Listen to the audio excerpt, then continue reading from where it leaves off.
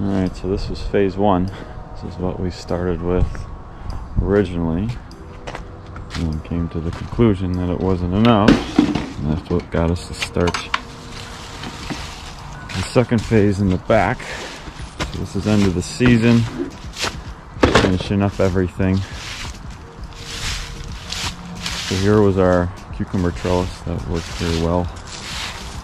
Poles, and then something out of Josh Satton's mind for our setup here. Once the cucumbers died, we put peas in just to build off of whatever was left. Didn't work as planned, so try something new next year. These were the indeterminate tomatoes.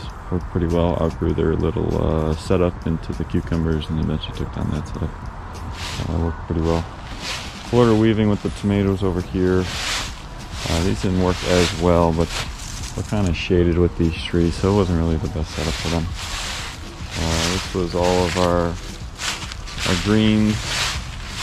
Garlic growing already. This worked okay. Peppers were good this year too. About 60 of them, 1 per square foot in these things. They're still going, still cold. End of October, so happy with what we got. No disease.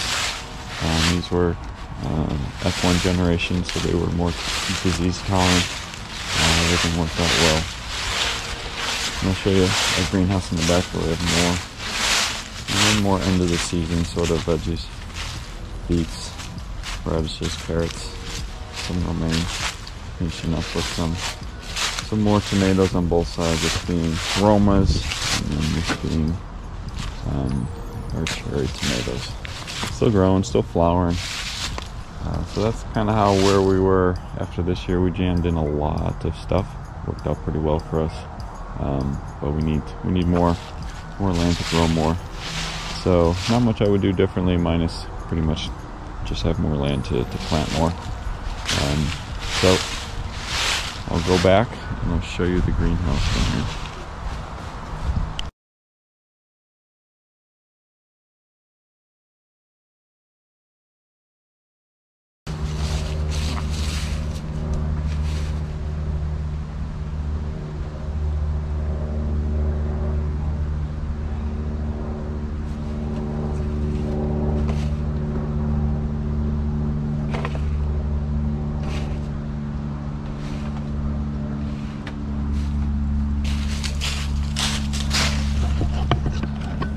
Alright, so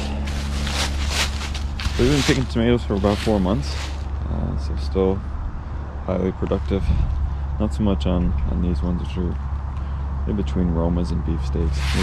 They weren't particularly good this year, so we probably won't go with them next year. But the indeterminates, first time ever trying these, continue to keep producing. Quite good, just need a better support system to stabilize their growth. Alright, on to the next one.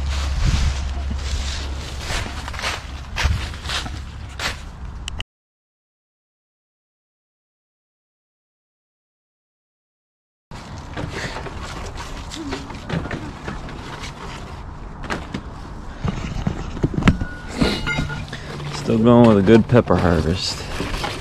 We did 2 F1s. One of them being a Ninja, forgot the name of the other one.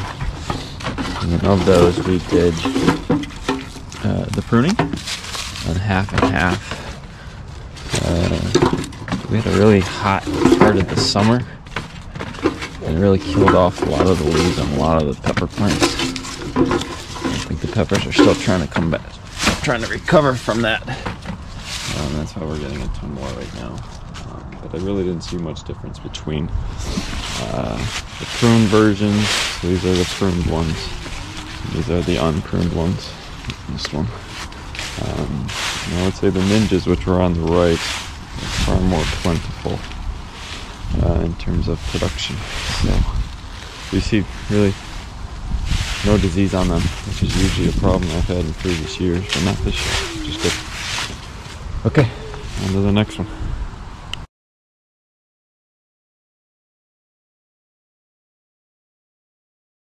Alright, so just to give you an idea of kind of where we are at and where we're trying to go. So over there was phase one, that's what we built that up to be. And then realized we wanted to expand on this, but we were limited in space. So that's where we took over this. So this is probably at least 2 times bigger than the first original space. We also have a greenhouse back there, as well as some compost bins, and we're going to build another compost bin hopefully today. But that will be another video. And then right here is going to be another greenhouse that hopefully we can get to into the winter. So we picked everything that we could from here, and we're going to go back into that greenhouse and pick the peppers. Alright, so this is inside the greenhouse. So this is where extra pepper plants that we couldn't fit in the other one had to go into. Once we take these down, I'll show you kind of what the greenhouse is. Because right now the peppers are taking over, so we're at the end of the season.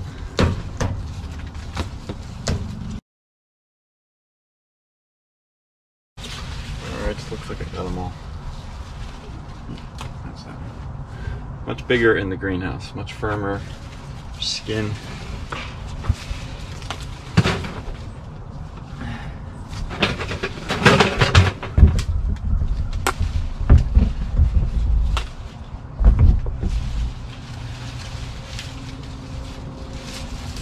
I feel like the ones out in the open do not get as big.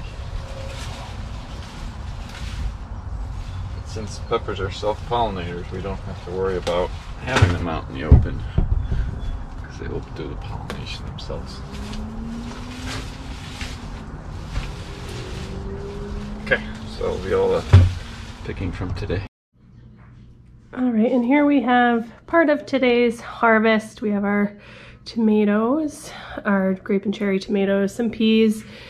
These are all the green peppers from the garden itself, and these are all the green peppers from the greenhouse. So we haven't picked lettuce or anything yet, but we'll do that soon.